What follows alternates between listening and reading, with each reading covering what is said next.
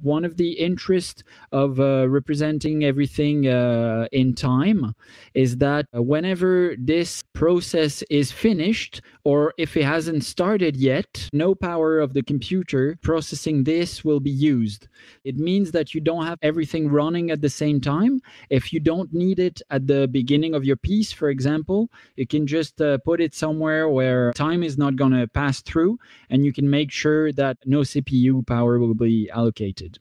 So that would be a good time to show one of the questions we had on the forum is can we start and stop at a specific place in time? So now we've shown the normal play here. We've shown that inside score we can do a local play. We can do global play in here that will play everything in and around stuff that is in full view.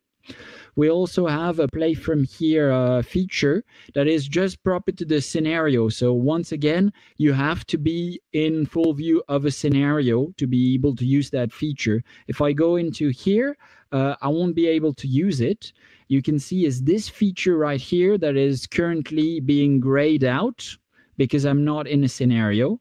If I am in a scenario, this little play button here changed the mouse function again. So the first one we saw was select, then we have a create one, and then we also have play from here. So I can just select the play from here. Now I have a little icon next to my mouse, and if I click here, so the cursor will just start here. I'll go back here,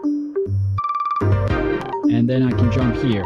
So there's an awful lot of repetition here in this file, so this is probably not the most compelling example, but it shows you the play from here option.